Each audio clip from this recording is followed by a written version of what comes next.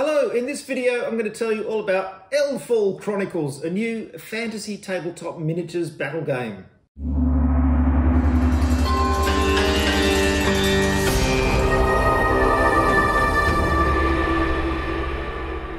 Hello and welcome, my name is Peter, this is the Esoteric Order of Gamers. If you've never seen one of my videos before, I've made hundreds of them about tabletop games, whether board games, tabletop miniatures games, and all the stuff in between. I absolutely love games. They're my life's obsession. And I love talking about them. Today I'm going to look at Eldfall Chronicles. This is something pretty new. It's from a Slovenian company, and they actually contacted me and said, would you like to check out our new miniatures game? And I said, yeah, that looks pretty interesting. I'll check it out. They did send me a free copy, all this stuff. But apart from that, I have not charged for this video, and as always, my opinions are completely my own. What I'm going to do in this video is walk you through the basics of how to play Eldfall Chronicles. I'm going to show you what you can get for the game, and also I painted up some of the miniatures, so I'm going to show those off to you as well. And then after all that, I'm going to give you my personal thoughts after playing the game. So what is Eldfall Chronicles all about, I hear you ask? Well, let me tell you. The company, which is called Free Company, has made this game, and it is set in the world of Kalad. And this is divided into various realms, and they are controlled by the factions of the game that you can play. And those are the Coalition of Thenion, the Sand Kingdoms, the Helian League, and the Empire of Soga. And each of those, of course, have different play styles and different styles of models and things. We'll go into that later. So if you want to try out Eldfall Chronicles, you can go to the website. I'll have a link in the show notes below. And you can immediately download the rules for free and check it out. You can buy individual sets, or you can get a big box set like this, which has all the counters and dice and things you need as well. It also comes with 4 faction packs. So you have a pack of 4 miniatures for each of the 4 factions.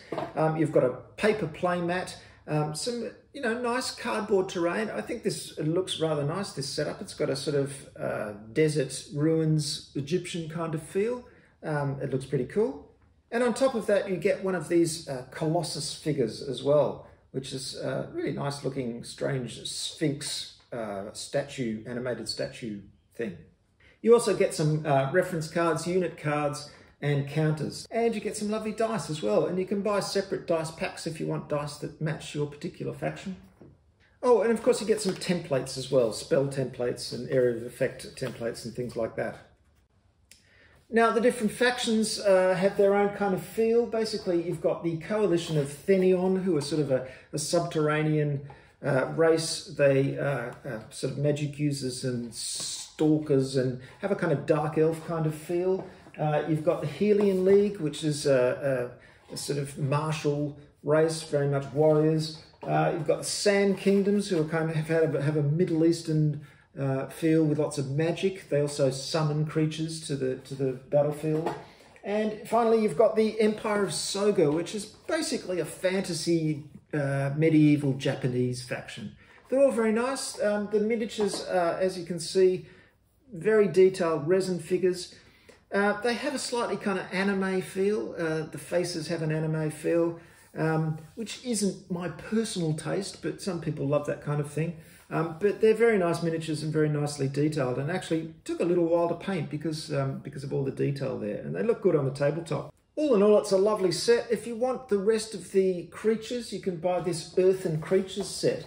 And this one comes with another Colossus figure, 2 Earth Elementals, 2 Golems, and 2 Gargoyles. Eldfall Chronicles is a skirmish game, so you're playing with a very small number of figures, typically 3 to 5, probably 4 most of the time. I've just played games with 3 models. And it is actually surprisingly easy to kill the other models because they have a very limited amount of wounds or hit points or whatever you want to call it. Some of them only 1, so 1 good hit can take a model down. So you've got to be very careful about how you use your models and their battlefield rolls and all that kind of thing, because you can very easily lose a model if someone gets a good hit in. The other important thing to remember about this game is that it's got an action-reaction system. Now this is very much like the game Infinity, a science fiction skirmish war game. And as far as I know, it was the first game to come up with this action-reaction system. This game uses a very similar system, and it is quite interesting and unusual. So with well-known and popular games like Age of Sigmar and Warhammer 40,000, you have the I go, you go system, which is where somebody has their entire turn and then the other player has their entire turn. To me, this is kind of a bit of an old-fashioned system because you are just sitting there watching while the other player does their entire turn until you get a turn. Of course, there are some modifications on this. During the actual melee combat system, both might be attacking each other and stuff like that. But on the whole, each player has a turn and that's it. Then in lots and lots of other games, you have an alternating activation system, which is usually where you get to activate a unit, then your opponent gets to activate a unit, and you take turns alternating and you work out the round that way. In games like Infinity and Eldfall Chronicles, this action-reaction system is something very different again. And it works like this. Each model gets a certain amount of action points depending on their stamina, usually 2. When it's your turn, you activate a model. It enters its active mode, and then the other player, their models are in a reactive mode. You activate your model and you decide what action it's going to take, and then your opponent gets to declare reactions to that action. And then you basically do all the reactions and actions at the same time, so you resolve the roles at the same time. Now, if you haven't played a game like this before, it's a little bit difficult to get your head around to start with, and I must admit the game isn't helped by a pretty difficult to understand rulebook.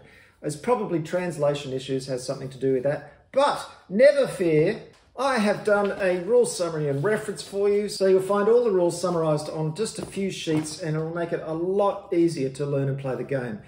So I will put the link to this down in the show notes. You can go and download it yourself, print it out. So let's quickly go through how this works. If I select a model here to activate, because it's my activation, I can say, well, this model is going to move from here. It's got a speed of whatever, so I can move over here to here. So I make that movement. And then my opponent can decide with any of their models that have action points remaining, they can say, for example, well, this guy over here is going to shoot an arrow at your player. That's his reaction to your movement. Then the activated model gets to do an action. They've done a movement, now they get to do an action. So they can decide, well, I'm going to shoot at that model or some other model, or they might decide, I'm going to dodge the shot that this other model is shooting at me. So you can see immediately that actions are very fluid, and you make these decisions as you go in response to the state of the battlefield and what other models are doing all the time. So once the initial model has decided what they're going to do, let's say they're going to dodge the shot this other person is going to take, then you make your rolls.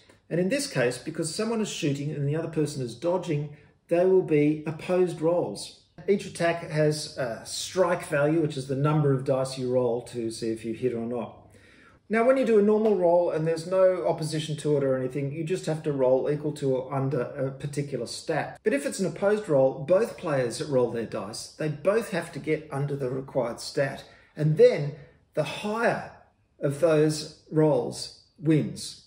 Now you're probably thinking, hold on, lower, higher, what? Well, this has all been done in Infinity for a long time, and once you get the hang of it, it works fine. It's just a little bit non-intuitive. As I said, you're trying to get equal to or under a stat. Both players are trying to do that.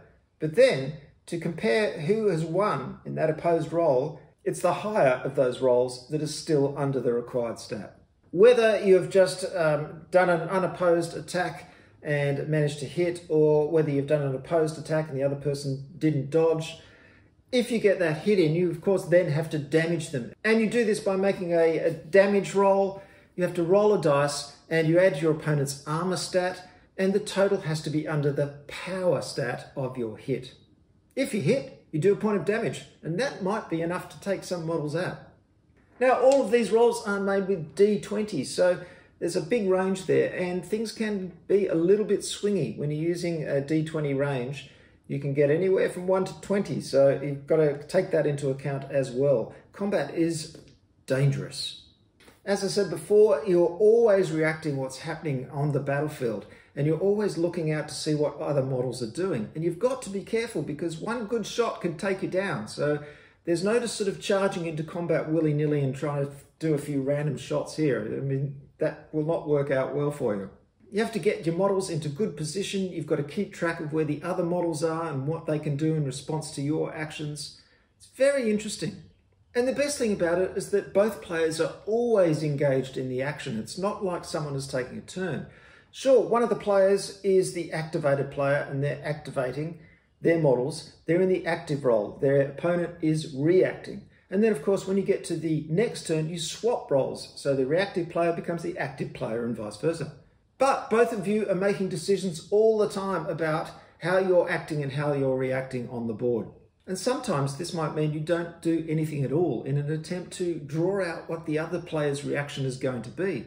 For example, during your activation, you get to move and do an action. Well, you might decide just to remain what is called idle and not move at all. You could turn on the spot, but you don't move. And then the other player has to react to what you're doing. So you haven't committed yourself to any action before they have to commit to their reaction. As another example, one of your models might move into a position where it could take a shot at, say, 3 models. Well, once it's moved into that position, the reacting player has to decide who's going to dodge. They don't know who's going to be shot at. Do they waste their action points having all of their models dodge? Or do they just say, this model is going to dodge? And then, of course, when the player gets to do their action, they're just going to ignore that model because it's dodging and they're going to fire at the other one instead. These are all the kinds of interesting decisions that happen during this game.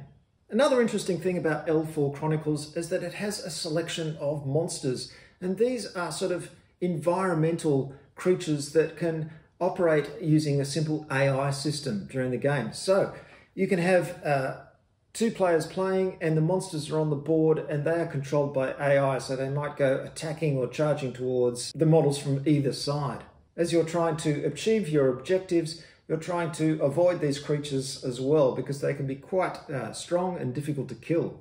Now, while you'll only have about 3 to 5 models per side, there are plenty of opportunities for customizing them and giving them different abilities and things.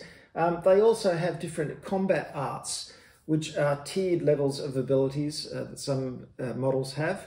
You'll be selecting one of your models as a leader, and that leader has access to stratagems. And at the strategic phase of every round, your leader can choose one of these stratagems and give basically an overall buff to your side during that round, which can either affect your side or your opponent's. You also have class abilities, so maybe 1 or 2 classes for each model, and they have some nice buffs as well. There's also a whole bunch of magic to contend with on the battlefield as well. There are 5 different types of magic: sorcery, healing, enchantment, transmutation, and conjuration. So you can, with conjuration, you can summon creatures to the board, and particularly the Sand Kingdoms do that kind of thing. And of course, you can make choices about what weapons each model is equipped with. So that's a rough overview of how the game plays. Let's get into my personal thoughts on it, shall we? Okay, Eldfall Chronicles, what can I say? Now, as always, I want to make this perfectly clear. The following is just my opinion and based on my personal likes and dislikes when it comes to games of all types. I'm an experienced player of games. I've been playing them for many years. I love skirmish games and battle games of all different scales and a whole range of different types of things. But of course, I've got my personal preferences.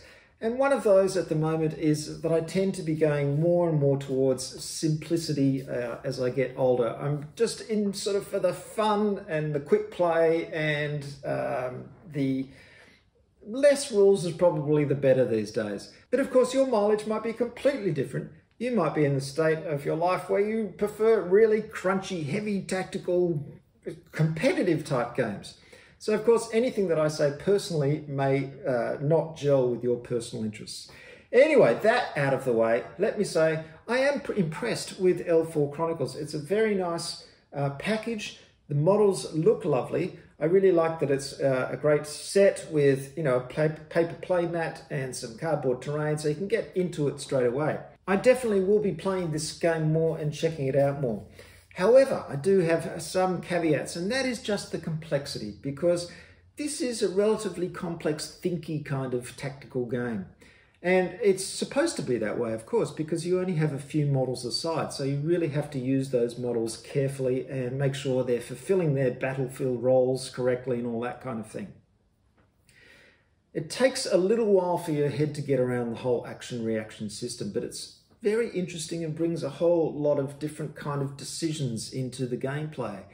You really have to be aware of what everybody's doing, and sometimes you might be thinking, okay, I want to play this game and I want to do certain things. I want to send my models here and do this and take that objective and kill that person and everything like that.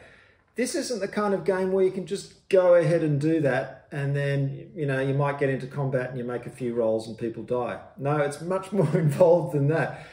You have to take into account the other player all the time. It's not going to just be your turn and you get to do your stuff. You'll be either acting or reacting all the time. And this is going to change how you play all the time. So you're fully involved. And I really like this aspect of it because it's very involving. And also, another good thing about the fact that there are only a few models is that the games don't go on too long once you get the hang of the system. So depending on whether you start introducing AI-controlled monsters and things like that, your games are going to be relatively short. But you do have to be careful because you can make one wrong decision and that other player can get a shot in and one of your models is gone. And you might only have 3 or 4 models, and if one's gone, that's really going to affect your strategies. So you have to really think everything out. And sometimes, as I said, that means just going, well, I've got to get into a position and then wait to see what the other player does, how they react to what I'm doing. You're always thinking about what I do and how it's going to react. So you can't just run out into the open because there might be 3 opposing models that have a bead on you. And you can only dodge one of those attacks. And, with 3 attacks, the chances are you're going to be in deep trouble. For a faction like the Coalition of Thenion, you can really be in deep trouble because most of their models just have 1 wound. So one shot that gets through, and you've had it. So let me say the first thing, if you're into Infinity, which has a very similar action-reaction system, and you feel like getting into the fantasy world rather than the science fiction and having the same kind of system in a fantasy world, this will be perfect for you. Absolutely perfect. I think you'll jump across from Infinity rules-wise to this one very easily. Of course, you'll have to go through the rules and see what things are different, but there's a lot of similarities. And I think you'll appreciate that style of gameplay, especially if you're used to it in that science fiction game. If you're used to something like Age of Sigmar, you're going to find this very, very different indeed. And so your reaction will be really dependent on whether you're looking for something completely different from the Warhammer style of play. Is Eldfall Chronicles going to become one of my favourite games? I don't think so. And I'm only going to say that because, as I said, I'm preferring simpler games these days. Simpler skirmishy ones where it's just a bit of a laugh and a bit of fun. This is the kind of thing where I think you need 2 involved players who really want to get to know their particular models and play tactically and strategically and carefully. That's just not the kind of thing I'm playing these days. But I do appreciate the fact that it is a completely different way of playing a skirmish game.